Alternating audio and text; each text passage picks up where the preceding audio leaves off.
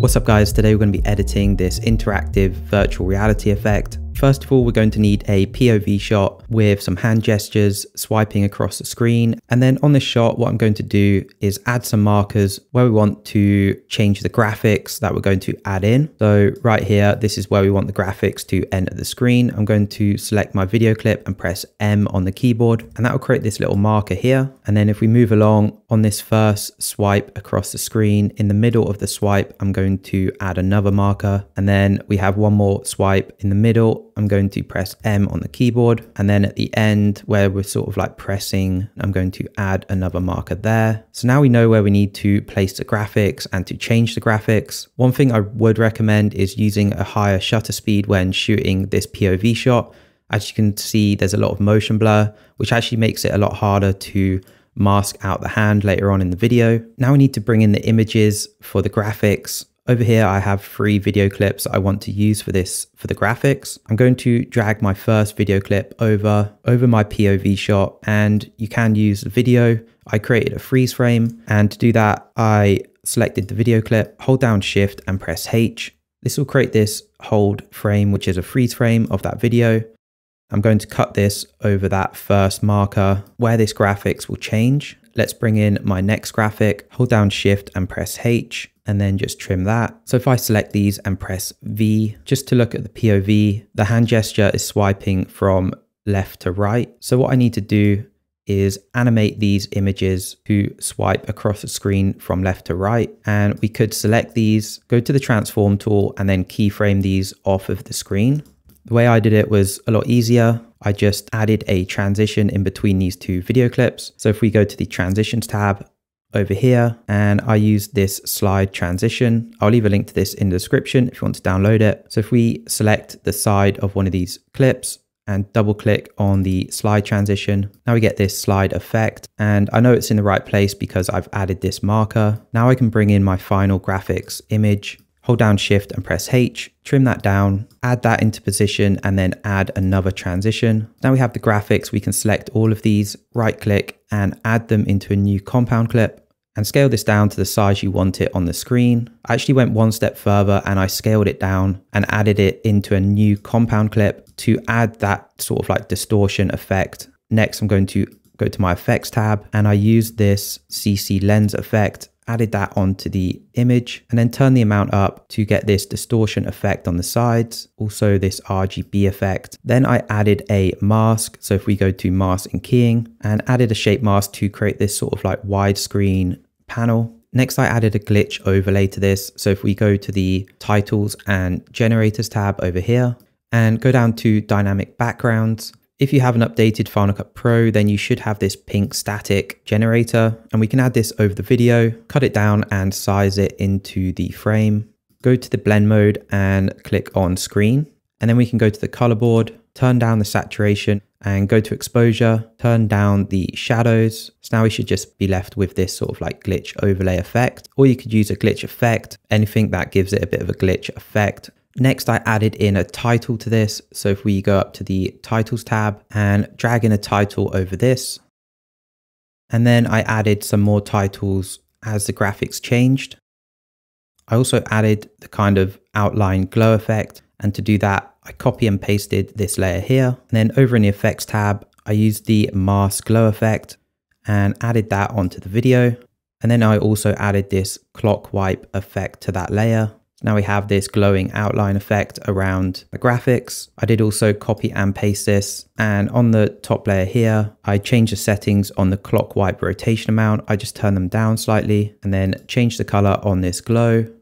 Next, what I did was selected all of these elements, not including the POV shot, right click and added these into a new compound clip. And then I added a few more effects. I added a light ray effect to this. So if we drag that on, get that sort of like glow effect. And then I also added on this hologram effect and just played around with the settings until I was happy with how that looked. Next, I'm going to disable the graphics, and I need to track the graphics to the video. Select the bottom video clip and go over to the trackers over here and click on the plus sign to add a tracker. And you just want to track the sort of background of the video clip. So it helps if you have a tracking point. I like to click on point cloud over here and then click on analyze. Now it's created the tracker. We click done and re-enable the graphics, select them, go to the transform tool here. Up here, click on tracker and go to tracker and then object track, which is the one we just created. And then open up settings again and make sure rotation is disabled. So now the graphics are tracked to the camera movement. Next step is to mask out the hand so we can see the hand in front of the graphics. So let's copy and paste our bottom video clip and just drag it to the top. Select the video clip and go to the wand tool here and then add the magnetic mask effect and just select the hand in the shot by clicking on it. And then if we hold down Option, we can deselect the parts that we don't want to add into the track. Once the hand is selected, we can click Analyze up here and this will track the mask to the hand. Up here, I just turned down the feather quite a lot. So now we can select the graphics and just move those into position. If you want to change the scale, then I'd recommend going into the graphics and changing the scale in here so it doesn't affect any of the effects that we added. To animate the graphics onto the screen at the start, what I did was I keyframed the opacity. So I added a keyframe at the start. I started the opacity at 0 and then moved it up to 100. I also added some movement to it so we could keyframe it. I used this animation effects preset. I used the slide in from the bottom. I just added that to the graphics and changed the settings so that the graphics sort of popped up onto screen. Next, I'm going to add a color grade to the bottom video clip. And on this bottom video clip, if we select it, go to the color board, and I'm going to add a keyframe on the exposure at the start. And then when the graphics pop up, I'm going to bring down the exposure to kind of emphasize the graphics. Finally, to create the transition to this final graphics, if we go back into the compound clip and copy and paste our last graphic, and we can use that video, drag it up over onto this last marker here. On this last gesture here where we tap the graphics, I'm going to add a zoom in. So I'm going to go to the titles tab, go down to the smooth camera zooms, and I used a ramped zoom into this and move this so it zooms into that shot. I also went up here to the T and increased the zoom. So now we have a zoom into that shot. Then I brought in the video clip, and on this video clip, I'm going to select the start of the video, go over to the transitions, and I used a shake transition for this. Double click on one of the transitions and line it up with the marker here. So now if I play that back, we have transitioned from the graphics to the video clip.